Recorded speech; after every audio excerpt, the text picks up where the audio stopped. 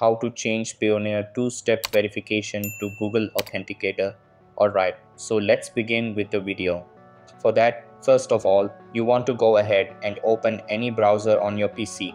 Once you open the browser, in the search bar search for myaccount.payoneer.com and then log into your account. So once you're logged into your account, all you have to do is simply tap on your profile icon. Then from here, tap on settings. Inside settings, tap on security settings. And just like so, inside security settings, scroll below. And then you'll be able to find two-step verification right over here.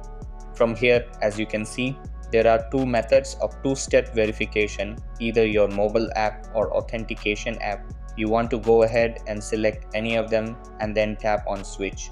And just like so, in order to complete your request, a verification code will be sent to your phone number. So go ahead and type in the code. Once you get the code, you want to go ahead and simply install an Authenticator app in your mobile device.